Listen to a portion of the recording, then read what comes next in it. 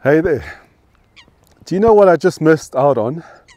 I missed out on the opportunity to practice. Now this especially goes for when you're playing a tournament where you're not allowed to practice your putting.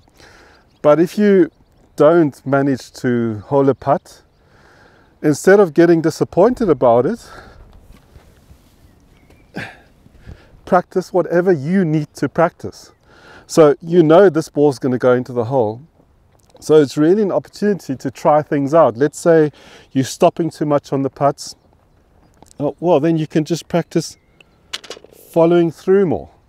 Yeah, or hitting the ball more in the center of the shaft, or a better rhythm, whatever it is. Next time you don't hold a putt and you're not really happy with your putting during the round in a tournament, that's a chance for you to get things right.